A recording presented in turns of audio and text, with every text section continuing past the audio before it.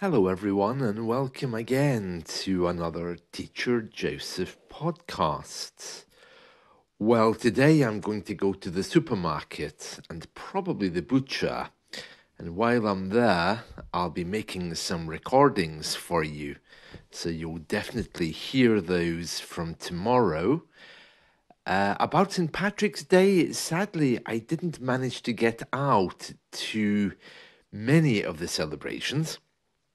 So I didn't make any recordings, but this week I'll be doing some different things. I'm not actually working on Thursday. I have a few things to do. So I'll be over in our capital city of Edinburgh. So I'll definitely make some podcasts there as well.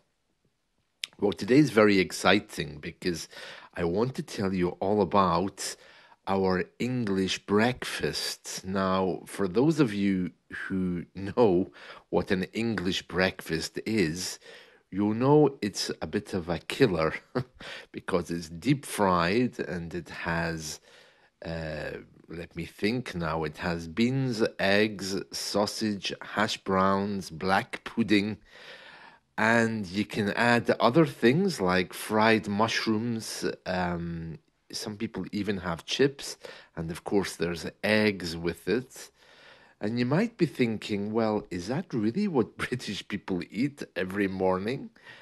And I think the answer to that is we did eat that every morning because remember, we were an industrial country, so our men used to be going out to factories and to be working early in the morning to do hard manual labor. So they needed to have a heavy breakfast inside them.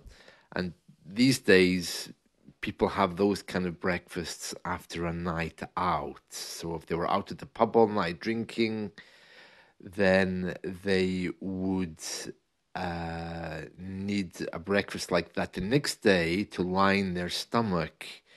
So those were the two purposes of the breakfast. One was for the workers going out.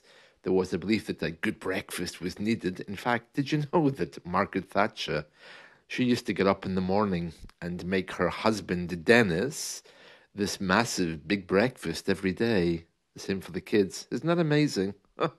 But I don't eat breakfast now. I mean, there's no reason to. I'm only at home. If I have a huge breakfast, it'll just sit in my belly all day because I don't take so much exercise because I'm in front of the screen all day. So I don't need that. But anyway, I'm telling you all of this because the big breakfast, as it is sometimes known, or the English breakfast or the British breakfast, is now available in a can. That's right, you can buy a tin of the big breakfast. Isn't that strange? And they've actually baked it into a pie. Oh, it doesn't sound very exciting, does it? So basically, this company, Frey Bentos, these are the people who do pies in a can. You just open the can and the pie is there. You even cook it in the can. It's all a little bit weird. So they've decided to do this all day breakfast, and it's all cooked in pastry. Oh no, no, I couldn't. But having said that, I do want to try it. So I want to see the vegetarian version if there is one, because yeah, the this big breakfast that English people eat, there's always a vegetarian version. And if Frey Bentos are producing the big breakfast in a pie, then I'm 100% sure they'll be doing a vegetarian version of it because they always do, don't they? So I want to go and try and find that today. That'd be delicious. Big breakfast in a pie. I mean, it doesn't sound very healthy, especially if it's in a tin. But you know, British people, we really don't care much about food. It's not part of our thing. It's not part of our celebrations. We don't. I think it's because we don't have those kinds of social structures. You know, family for us is nice when you're a child, but food doesn't generally feature as part of that. I mean, I remember when I lived in Spain, people would talk about food for hours, you know, about the exact taste and how it is. And somebody once told me it's because they associate food with memories from when their mother would cook for them. But honestly, I couldn't remember anything my mother made. In fact, it's only now, I'm in my 50s, that I'm beginning to actually taste food. For me, food was what you fill your belly with. It didn't have any sentimental value to it. Um, but I don't know. I don't associate food with parties, with birthdays, with parents. Food for me is just that thing that you do because you have to eat when you're not working, you know? Although now that I'm married to a Latin person, suddenly food has become the center of my universe. And it is all about taste and getting things perfect. But I still don't really appreciate it. And I still don't understand the love of food.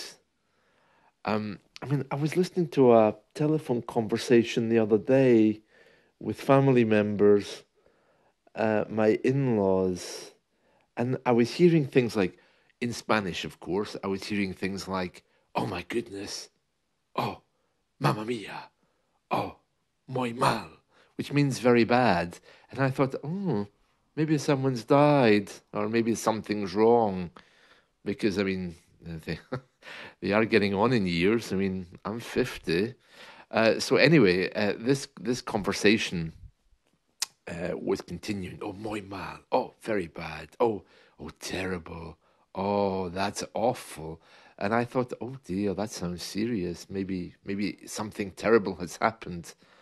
And it was only because somebody had forgotten to buy salt. And I'm thinking, is that really worth the drama? Someone not buying salt. So, anyway, yeah, it seems that some people in the world can talk about food for years. I never could do that.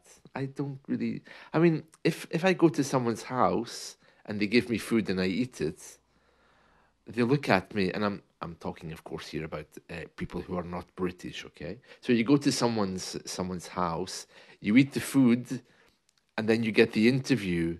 So, what did you think of my mother's omelette? So, how did the food taste in comparison with other people's? And I'm thinking, I didn't really taste it, sorry.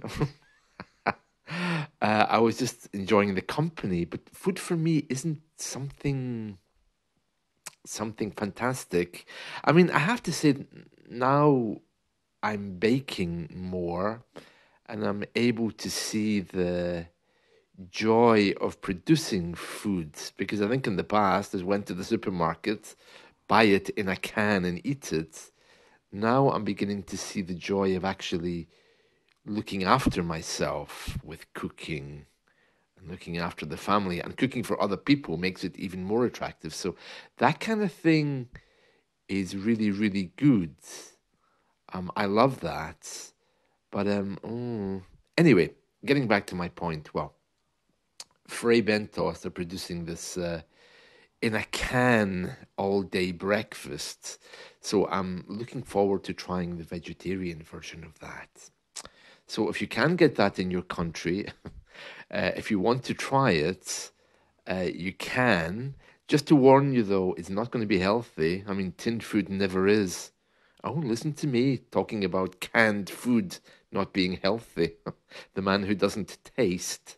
Well, that's it from me. I hope you've enjoyed this. There will be more outdoor events coming from tomorrow.